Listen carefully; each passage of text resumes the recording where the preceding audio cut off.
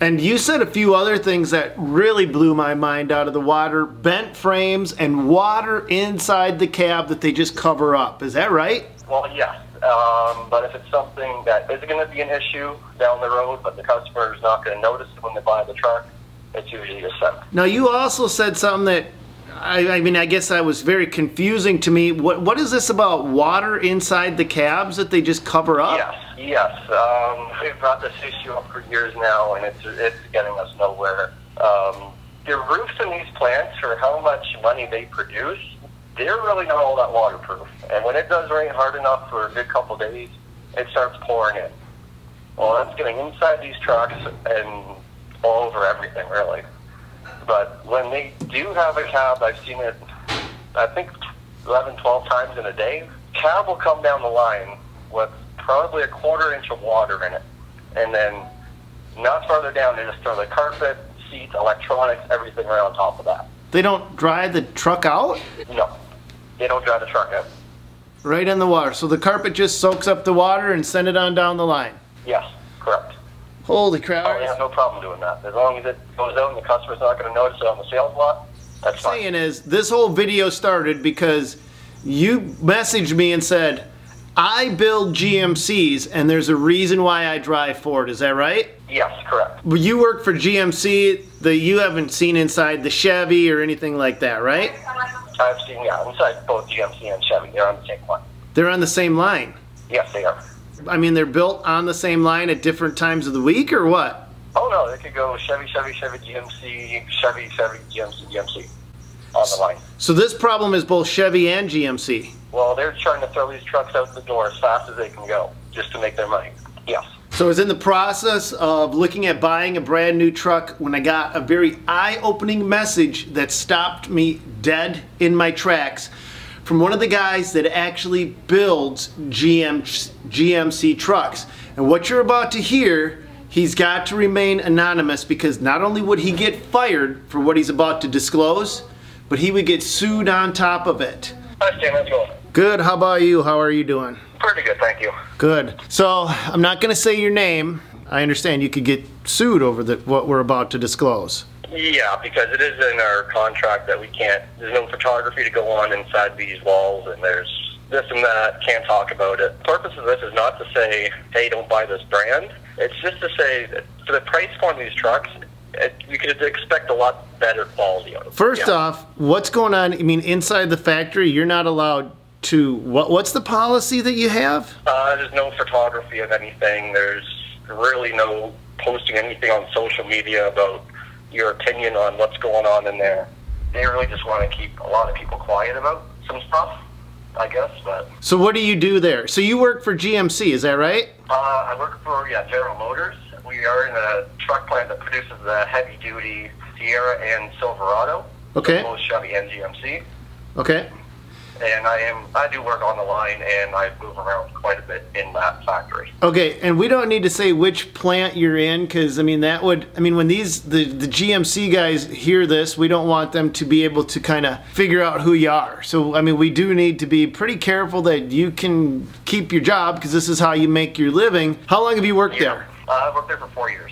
What are some of the things you've seen? You messaged me when you knew that I was in the market for a new pickup truck, and your message stopped me dead in my tracks. Well, because I know you're using this truck for work. You're going to be putting a plow on, you're putting a seltzer on, and one of the main reasons I did message you is because what I have seen going on inside of there is scratches and bare metal. Well, when that means salt and winter conditions, that's not always good. For parts to fit or for a body panel to line up right, this is where customers don't see it. Where I've seen it inside the walls there is taking file and making stuff bigger so it does fit. But they're not painting back over that. It's being left as bare metal, open for corrosion, open for rusting right when they roll the doors of the factory. So as the parts are getting welded together, if they don't fit quite right, your guys' job is to go in, file them down so that they fit together, but then they're not reapplying, isn't it like a zinc coating or something over the top of that? They do have an anti-rust coating before it goes into the paint shop. Yep.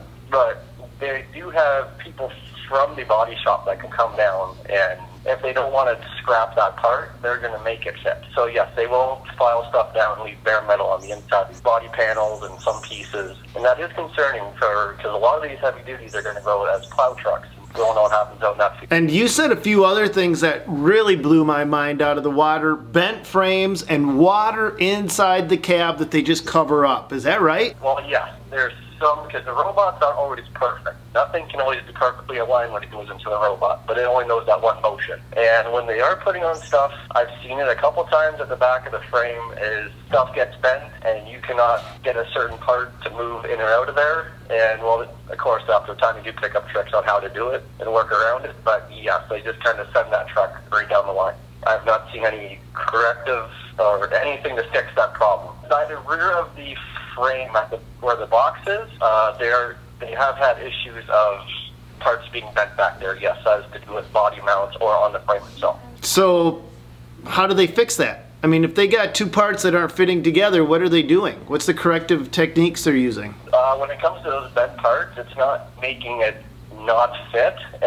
It's really pulling all the coating and any protection off the frame, and it's still bending those parts. But I've just seen them just throw the bolts in there and send it down the line, because it's not something the customer is going to get under the truck and notice, or it's not going to be noticeable from looking at the outside of the vehicle. So what this guy is saying is that if you can't see the problem, they're not fixing the problem. They're bending parts, they're scraping off the protective paint, and they're still putting it together.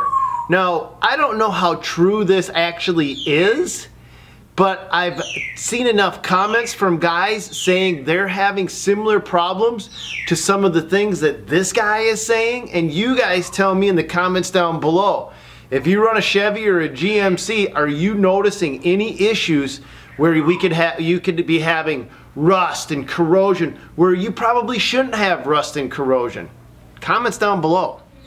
Are these minor issues? I mean, are these actual structural issues? I mean, are these big things or little things? Because I mean, I could see where, I mean, if it ain't broke, don't fix it that's an ethical question, but I mean, are they actually producing trucks that could potentially have structural issues later on? For rotting out at the back due to rust, yes, that could follow 5-10 years down the line if you're putting this thing in harsh conditions, because everything's stripped right off that frame when that happens.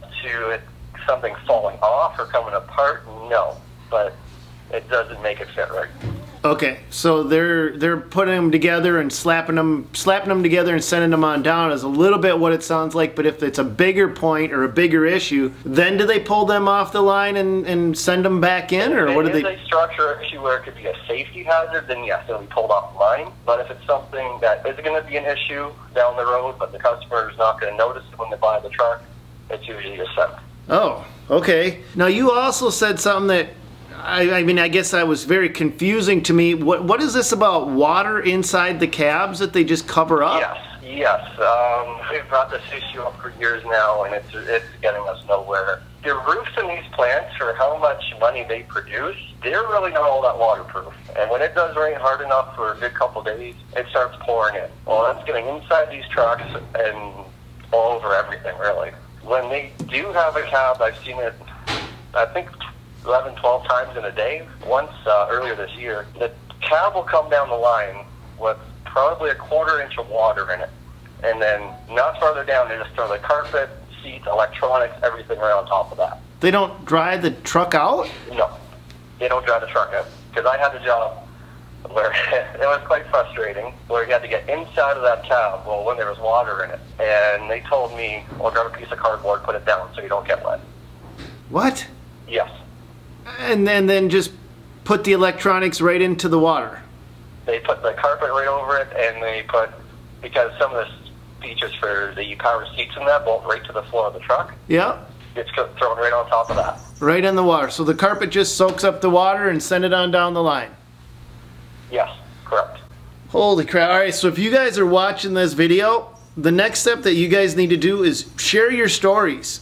Are you guys experiencing some of the things that we're hearing about today? Some of these things that may be popping up from years back, or maybe you bought a truck and something seemed a little bit off What are you guys experiencing? So as you're watching this video, start putting your stories down below, because this is going to be huge. It'll let people know that are watching it. It'll let people know that if we're validating these points, or if we need to build upon them, or if we're going to debunk them, and none of this is actually true. I want to hear from you guys. What's your history with the GMCs? How are they treating their employees though? Because if they're telling you guys to throw carpet down into or throw cardboard down into it and crawl into the cab, I mean, are they treating the guys at the factory right at least? If you've been there for 30 years, 20, even 10, around that, yes. Okay. What they do is they bring in, they call them temporary hires. Yeah. Some of them have been there for 3 or 4 years.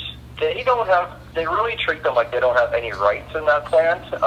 This is another big issue I want to bring up here, is because a lot of them are scared that if they can't do that job perfectly or do everything the company wants, they're going to be out the door with that job. Well, this is where some of them get scared and don't want to bring up if something went wrong on their job, and they're just going to try to cover it up so nobody notices it, so they can't get in trouble. So they've got temporary hires that have been on for 3 or 4 years, which basically, to paint the picture for people watching the video, means that the company can let them go in a heartbeat. Am I right? Yes, anytime. If they don't like them, or if they just feel like letting someone go that day. So 0 job security, which also means if that guy screws up or that girl screws up in any way, shape, or form, they're basically out the door at that point. It's not any way, shape, or form. If it's a repeat thing, okay. If it's once or twice, it's okay. Nobody's going to blink an eye at that.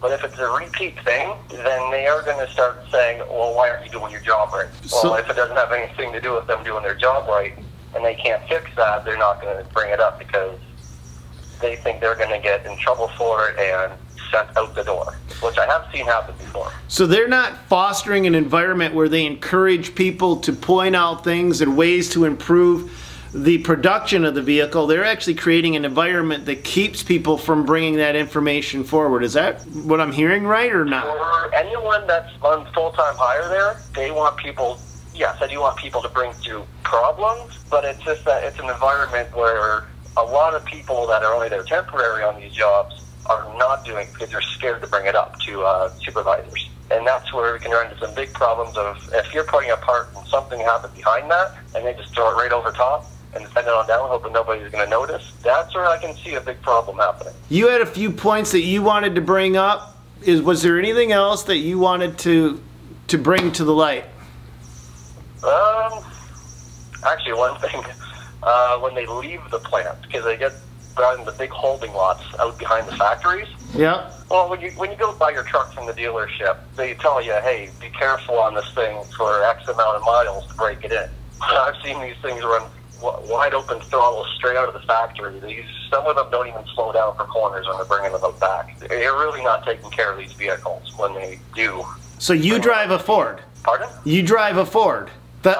This whole video. I don't drive them out. No. I've seen it though. No, what I'm saying is this whole video started because you messaged me and said, I build GMCs and there's a reason why I drive Ford. Is that right? Yes, correct. Because you're paying big bucks for these trucks and that. And it's just, I don't see this big dollar quality being put into these and level of care. Well, you're seeing a lot. Practically just to throw these out the door as fast as they can go. These are really expensive trucks, and you'd expect a quality for that price point.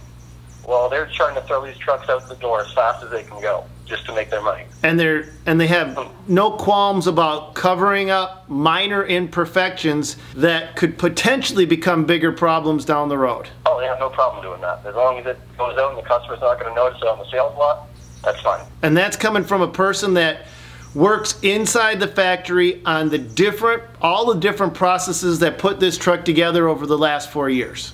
Yes, correct. What are some of the different processes that you've worked on in the truck during the manufacturing process?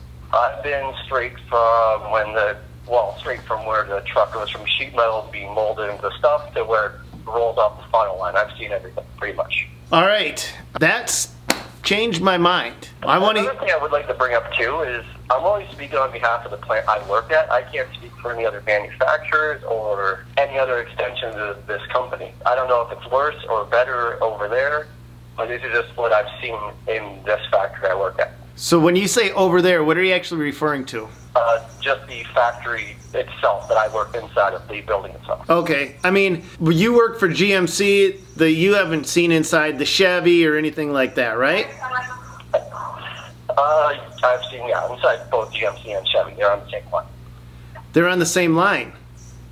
Yes, they are. So the Chevy and GMC are, I mean, they're built on the same line at different times of the week, or what? Oh, no, they could go Chevy, GMC, Chevy, GMC, GMC on the line. So this problem is both Chevy and GMC? Yes. I had no clue. Yes, there's no different factories for them. They're practically the same trucks with a different bumper on. They're the same trucks with what? With like a different bumper and hood on them. That's practically really the only difference of these trucks. Made on the interiors. Made in the same factory, same line. Oh, wow, okay. Yes. All right. Okay, I'm a little bit wordless at this point. I mean, I don't know what to say. I had no clue that this process happened. I mean, yes, I've got that before. Bringing stuff up. All right. I don't know where to take this. I'm dumbfounded. This is all great information. All right, well, thank you. Thank you for coming forward. Thank you for risking. Thank you for risking your job. Other people who do work in different factories and different manufacturers to please, send them a message. Bring this up. Voice is heard. Voice is heard, right.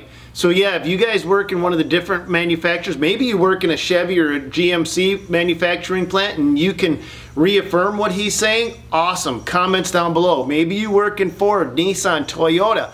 What is it like inside those plants? Because this is stuff, guys, that I would have never thought. I would have never guessed that they would be going to the lowest common denominator on a lot of these little minutia things that you would think you're paying for quality and they're cutting corners. Well, at the end of the day, their game is profit. They don't want to put any penny more into that truck than they have to roll up the doors to that customer. All right. Well, thank you for your time today. You guys watching, your story's next in the comments down below. God bless you guys. Go get them.